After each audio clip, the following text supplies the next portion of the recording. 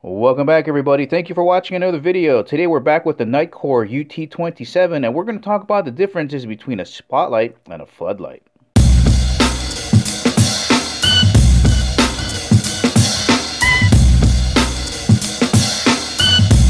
Alright, so the UT27 is an excellent example of having both a spotlight on this side and a floodlight on this side.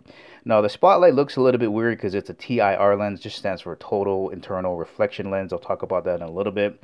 But I don't normally like floodlights just for the reason that unless it's an extremely bright light, what you normally end up with is a really kind of mushy, blown out, very dimly lit area, and you really can't see what you're looking at until you're right over it. So that's why I don't really like floodlights. I much prefer a spotlight, even though it's a more narrow beam and you got to wave it around a little bit more. At least you can see what you're looking at. All right, let's move on to what a normal spotlight might look like. So you're going to have a lens, a reflector, might be a lemon peel one like this one, or even a smooth reflector. But it's basically there to gather light from the driver and the emitter that's sitting down there at the bottom. And they fit together like this. And it works fairly well. The issue with the reflector is that there's some light absorption when the light is coming out, so you lose a little bit of light there.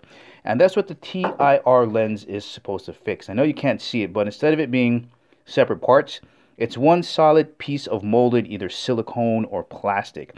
And that's supposed to help out with the light absorption. Now, which one is better? I really can't tell you. I think they're about the same. But there's some purists out there that prefer the regular spotlights versus the TIR type lenses. But to me, it doesn't matter. But let's have a look at the differences between the beams between a spotlight and a floodlight. Okay, let's start off by having a look at the beam pattern on this handheld flashlight that I showed you here. So this is the non-TIR lens spotlight. You're going to notice it's really defined here. Nice hot spot in the middle, beautiful corona on the edges. So again, that's the handheld flashlight. Going to be moving over to the spotlight on the UT27. Now they went with a warmer color. It's a 3000 kelvins to help with the reflection off of things like rain and fog. But you can notice again, hot spot in the middle, beautiful corona around the edges, but definitely not as defined as the other spotlight there.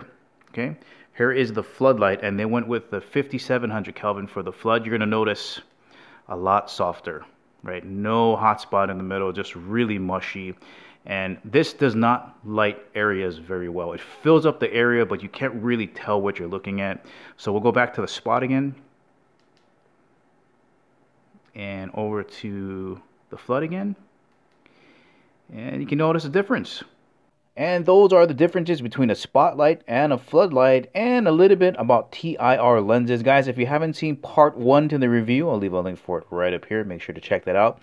And stay tuned for part 2 of the review for the Nitecore UT27. Guys, thank you for watching. I'll catch you later.